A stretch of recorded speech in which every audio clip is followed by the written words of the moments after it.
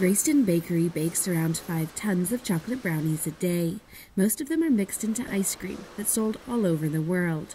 In the process, Greyston changes lives. It hires people from the community who find getting a job tough, like Dion Drew, who spent time in prison for selling drugs. When I got incarcerated in 2004, I wound up doing 4 years in the state penitentiary. I came home in 2008 and just decided enough was enough. My mom's getting older. I wanted to start a family of my own. So that's the track that I went on. It was kind of hard because I didn't really know what direction to go. I just had a plan, but I didn't know where to go. Dion finally found a job at Greyston after other companies refused to hire him because of his criminal background. He's worked here for 3 years and has a wife and baby daughter.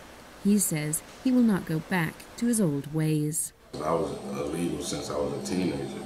Now to be legal and working on credit, bank accounts and stuff like that means a lot.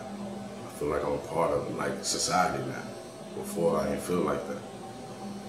Stephen Brown is president of the Greyston Foundation, a development group that uses small businesses to help the community. The bakery has a very unique hiring practice. We hire people regardless of their background, regardless of their experience, on a first-come, first-served basis. We call it open hiring. Somebody walks into the door, they sign up, and when we need more staff, we invite them for orientation, and then we hire them based on their place on the list. Scores of people work here. Some stay only briefly, but others for decades.